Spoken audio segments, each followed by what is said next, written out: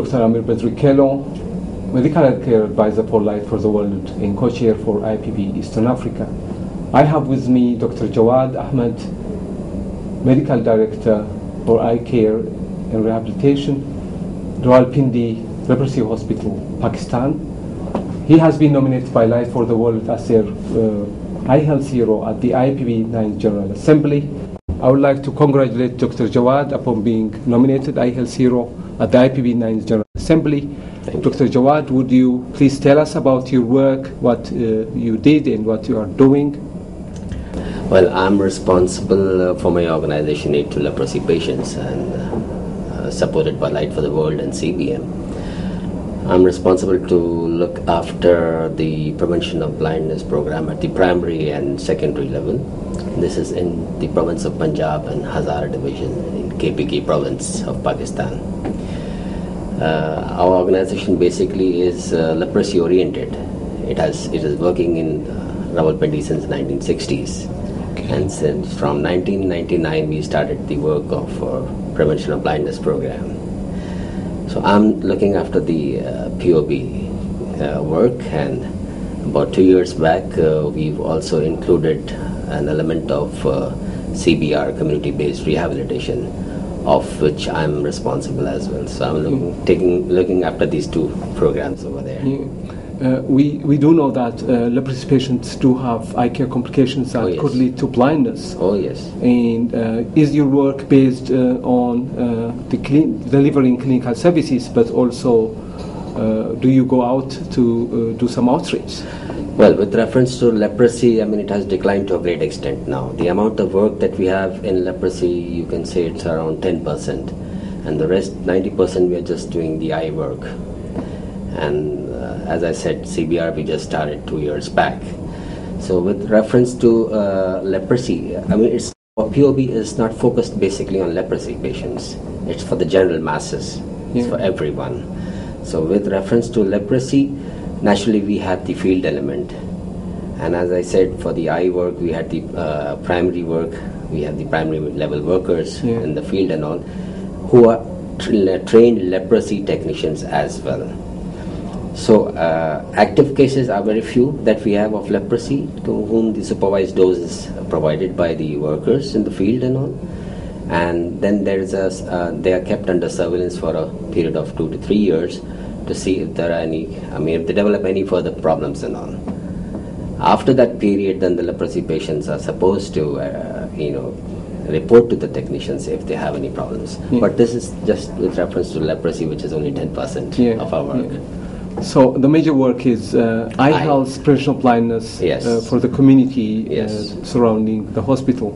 It's not just surrounding the hospital, it's the whole province of Punjab and the Hazara division in KPK province, in these two huge areas. We have, in various districts, we have our trained workers posted over there, deputed. They have a certain catchment area for what they are responsible. Yeah. What is your catchment population?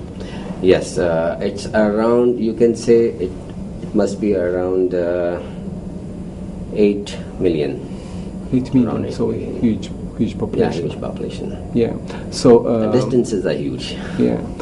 So the way you work, if I understood it correctly, is you have primary level care, but also community-based rehabilitation workers who would be sending patients to the primary level and then referring to your hospital.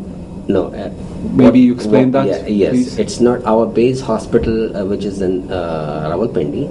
It's not looking after secondary eye level work. It's purely leprosy services that we deliver in that hospital. Okay. What we do is we develop a network within the districts where the workers are posted and all. With the government district headquarter hospitals and all. And there are district hospital ophthalmologists deputed over there. So we have this alliance with those ophthalmologists of the eye unit of those hospitals and all, and we refer the patients from the community level. They are referred to a primary level worker, and then he further, if he sees the need for the patient to be referred to the secondary level, then he aligns with the secondary level. So he is in contact with the district ophthalmologist. So that kind of a network we are working with. Can you describe more this NGO, government or private government partnership? Yeah. How it functions? It's like this. We have gone into an MOU with the government. We are working with the government in this context. We have their permission letters of various district education officers, and these are called executive district education officers, who are looking after the schools, and the district health executive district health officers, who are looking at the health system. As our workers are also doing school screening for the primary and middle schools, so the education element, I mean the officers of the education department, they are involved in this. So we have the permission letters from each district, and that's an authority that we've got to conduct such kind of a work. Yeah.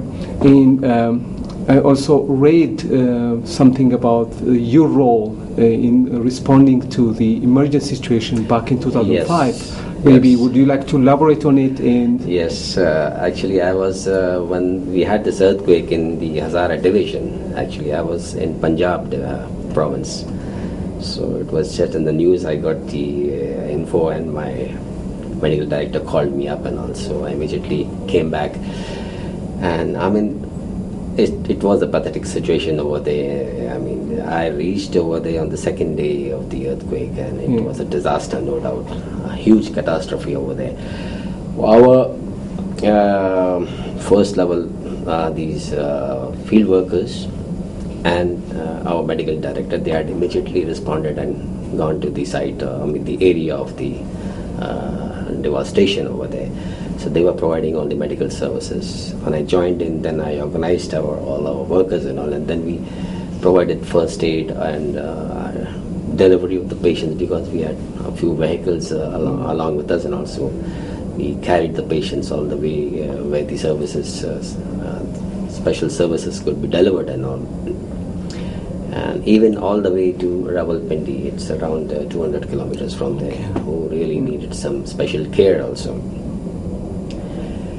And at the same time, then I chalked out a program with the workers and then involved the community. We got volunteers from there, and we developed various groups and all. Then we were on foot basically, just traveling. It's a hilly region, so we had to, with all these relief supplies and all, then we took them along with us, and we distributed the relief supplies. We were basically focusing on the higher people living on the higher up areas and all, who could not be accessed normally. But as our workers and our work involves going on the top of the hills also, it's not difficult for us. So we knew the area locality very well. So we focused mainly in those areas where we could deliver these relief supplies to them and all.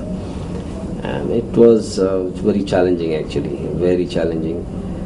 And that was, it took us a few days, and then later we started a reconstruction program. We built houses, 1 room, 2 room houses, earthquake-proof houses and all,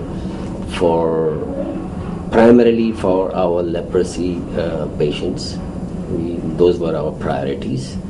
First we started making houses for them, building houses rather, and this continued for over 2 years, and around 315 houses we had built for them.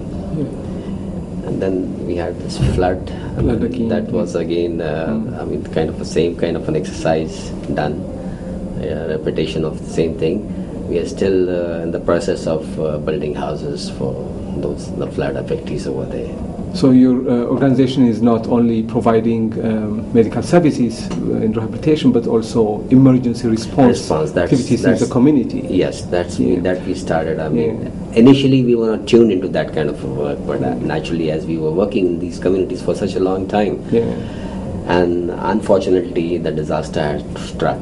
And so we were left with no choice. We had to be over there.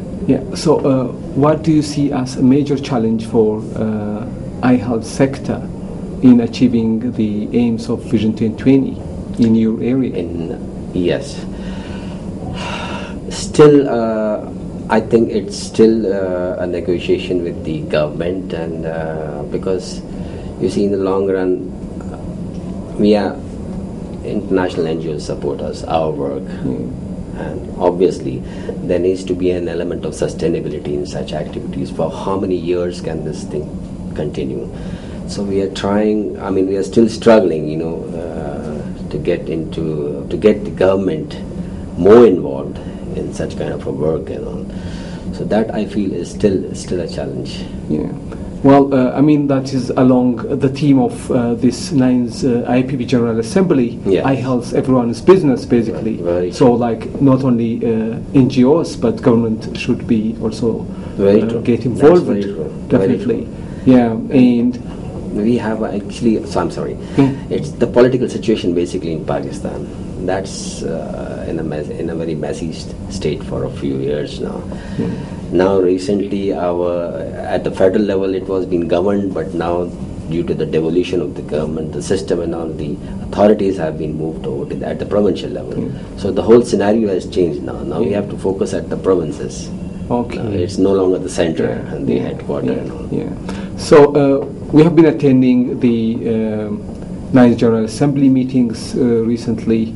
And what did you take from it? What are you going back with from this General Assembly? How did you find it? There were some wonderful presentations, and I mean, very useful discussions also came out of those presentations. Certainly, I mean, it was a great opportunity for me to learn a lot with reference to advocacy and networking. This is basically what I picked out from this assembly, the advocacy part and how to go around and develop more better collaboration and involve more players in the field, in the game and all. So this is what I'm going to take back and work on more on. Dr. Jawwad, I would like to thank you again for you sharing your experience and your opinion about the IAPB General Assembly. And I would like to congratulate you upon being nominated iHealth Hero at the IAPB 9th General Assembly. Thank you very much. Thank you very much. Thank you very much indeed. Thank you very much. Thank you.